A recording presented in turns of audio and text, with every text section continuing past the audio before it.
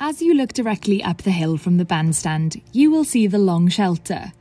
When the park was opened to the public in 1901, a series of improvements were made to better serve the community. The Long Shelter was built in 1910. Within the Long Shelter, a mosaic was erected to commemorate the local Chartist movement.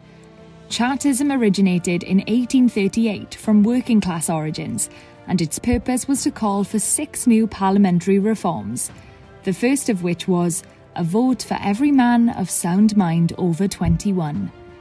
Whilst adults in Wales now take their vote for granted, this was only a privilege for the few back in the 19th century. We have the Chartists and later the suffragettes to thank that every adult now gets a vote. In its recreational heyday, tennis courts once stood in front of the Long Shelter.